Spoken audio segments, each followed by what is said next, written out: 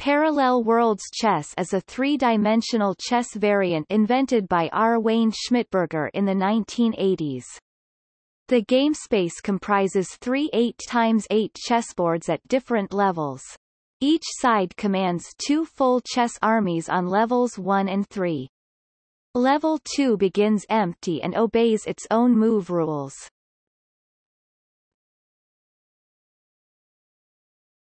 Topic. Game description.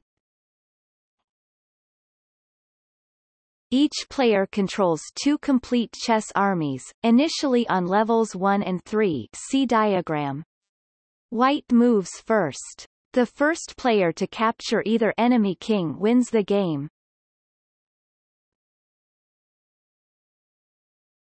Topic. Move rules.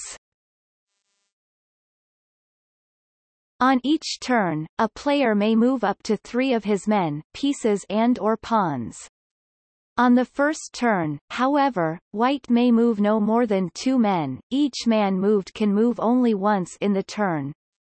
The only stipulation is that none of these moves may end on the same level. They may begin on the same level, however. All men except kings can move straight up or down one level to an empty square. Thus captures are not permitted when moving to a new level. On levels 1 and 3, moves, captures, and pawn promotions follow the same rules as in standard chess. On level 2, special rules apply.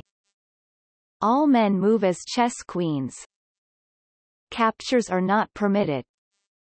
A pawn that moves to the last rank does not promote. Rules for pawns that move from level 2. If a pawn on level 2 moves to the owner's last rank on levels 1 or 3, it immediately promotes. If a pawn on level 2 moves to the owner's first rank on levels 1 or 3, on that level it can, on a future turn, move only one step to the second rank. Once on the second rank, it regains its normal two-step option.